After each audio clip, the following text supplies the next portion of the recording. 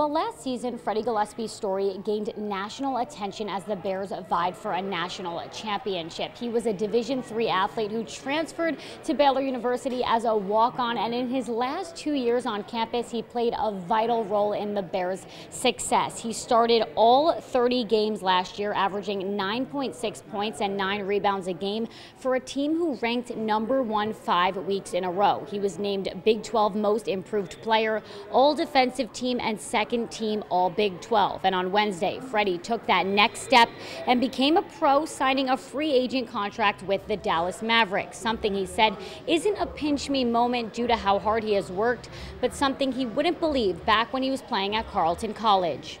I probably thought it could happen, but it seemed like a far off and distant and a slim chance. And I believed in myself, I bet on myself.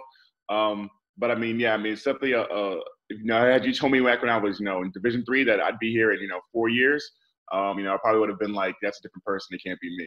Gillespie says he feels prepared heading to the league, especially because of how head coach Scott Drew runs his team here at Baylor. He says from top to bottom, it is like a professional program.